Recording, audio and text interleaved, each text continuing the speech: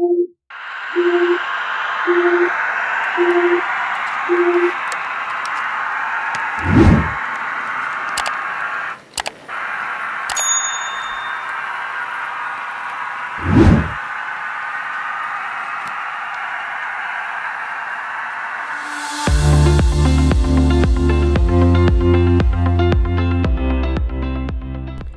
there! We start with the inside gossip, where we emphasize that the counterweights used by Roco to stabilize the model in motion are so loosely attached that there are zero chances they won't rattle inside the model already when it's delivered to you. They are easy to be fixed in its design place, but you wonder what was in Roco's mind.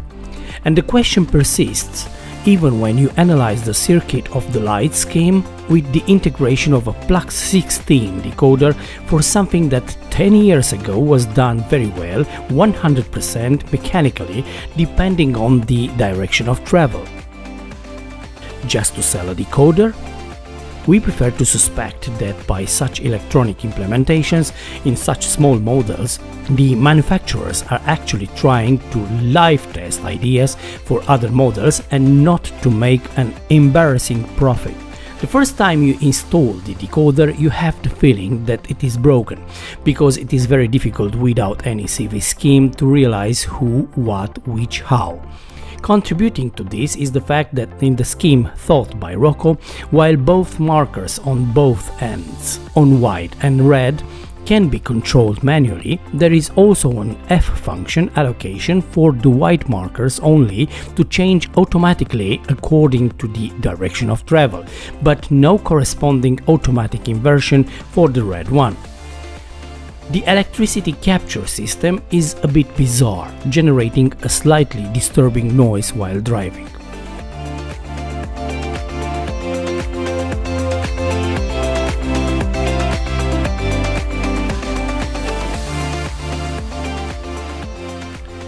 Otherwise, it is just another model where the manual operations are combined with digital operation, but in a kind of a strange way, leaving you questioning: why no interior light? Why no sound? Or at least sneaking a peek to the latest REE releases, why not a movable, digitally controlled door? The quality of the paint scheme applied is impeccable, as for most Roco models belonging to the Austrian railways, we want to emphasize. The detailing is of a high quality level, which gives this model a maximum advantage in becoming a landmark of the collection. In the end, the charm of this model is definitely coming from the outside pushed windows type, where you can imagine yourself traveling and taking the advantage of such a kind of 3D view.